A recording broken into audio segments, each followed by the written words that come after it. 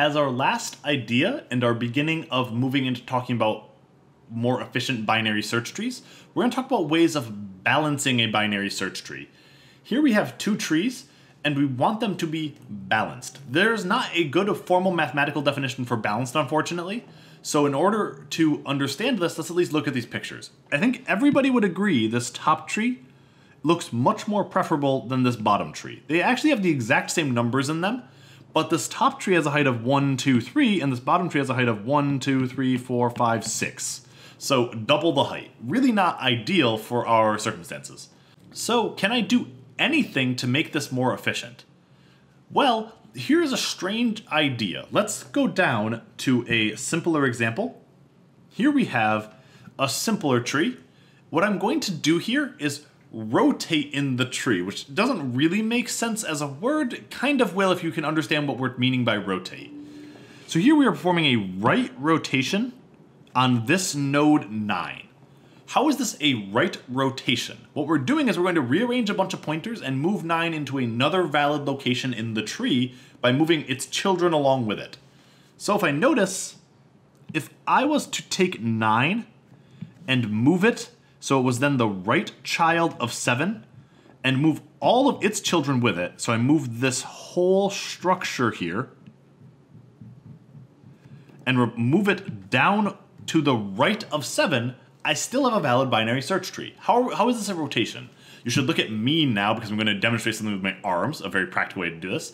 What I imagine is that we're taking that edge from 7 to 9, which I guess I should do with this arm because I'm mirrored in my webcam, and I'm rotating that edge down. So I'm taking this edge and rotating it down. And if we look, that edge between 7 and 9 gets swung down to the right of 7 instead. We are rotating that edge downwards and to the right, or clockwise if you want to think about it that way. This is a right rotation on X. You are moving that node downwards in the tree. This is an easy example. Let's see if we can make our tree look worse and perform a similar rotation. So if we go down, all I've done here is I've added in one more node. I've taken up that spot I said was a convenient place for 9.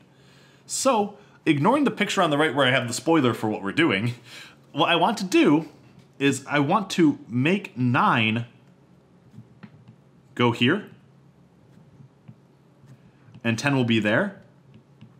And now, where must 8 go if I was to do this? Well, if I do that, there's only one valid location for 8. It's less than 13, less than 7, and then it is less than 9, so it must go here.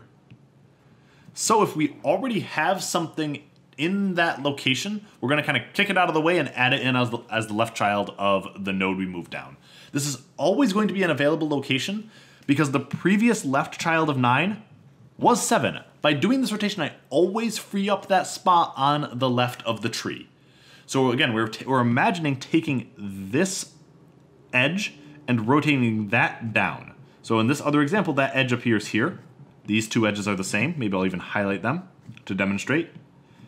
But we need to do some finagling with that value of 8.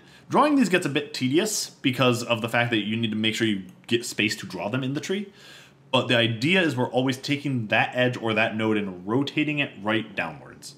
A very natural question might be, well, if you can rotate to the right, can you rotate to the left? You bet you can. So let's look at a left rotation now, where we've already made this a bit worse because we've already seen that we can solve the problem in other ways. If we wanted to rotate this edge, or that node, the 3 to 6 connection, down and to the left.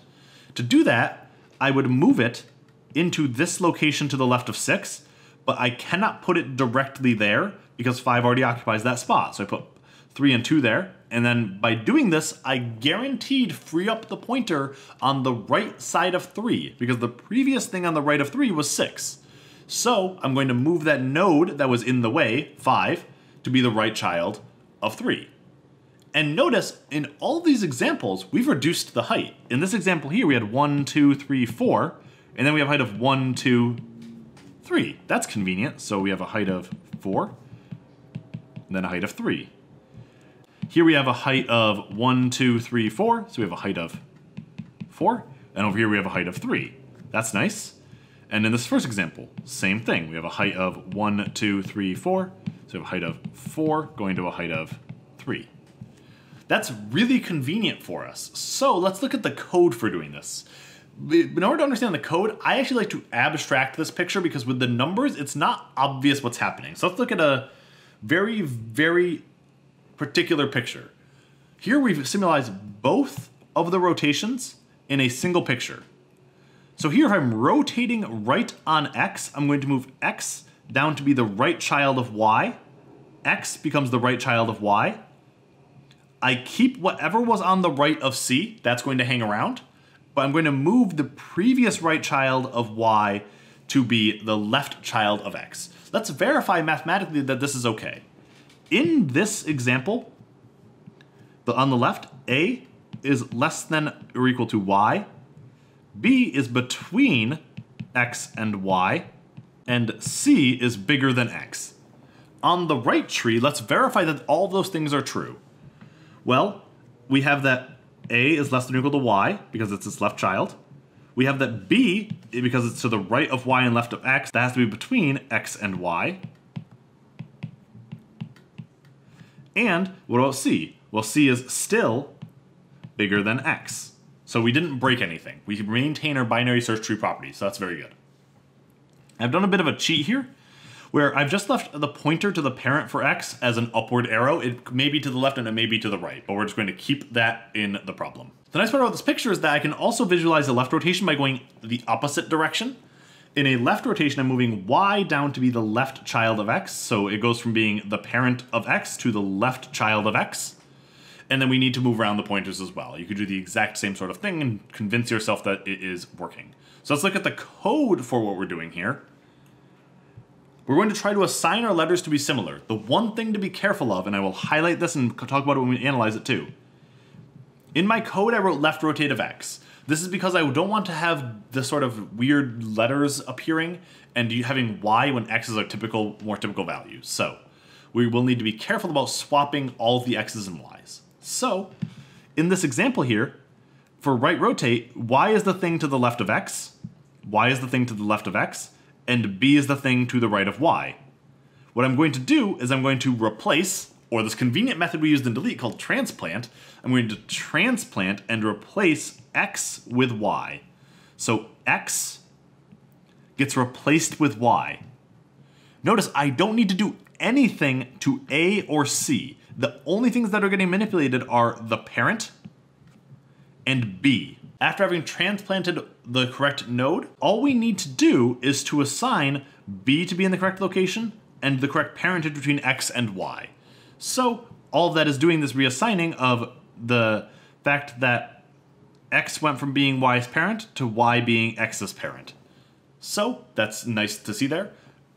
For the left rotate, it's very similar. The only difference is that we need to be careful with our letters. So I'm going to even draw over top here. For the left rotate, I'm changing this to be x and this to be y. And this is only for the left rotate, so be absolutely cautious. So I'm doing a left rotate on x now, and over here, my x becomes y, and my y becomes x. So what is going to get moved? Let's look. A is still to the left of x, c is still to the right of y, b is the only value that changes. So y is whatever is to the right of x, and b is whatever was to the left of y. We then do a similar transplant and then reassign the pointers exactly like in the right rotate. So these is the exact same, you just gotta be careful with the letters because I decided to change it to keep them both to have an input of x. So these are our two rotations. These are two of the most standard ways to reduce the height. A very natural question is how can I use a rotation to reduce the height of a tree? I will have you guys practicing with that in the homework to try and figure that out on your own.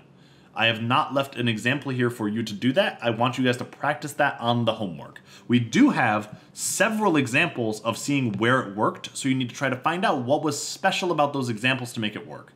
We'll analyze this further when we look at red-black trees in our next unit.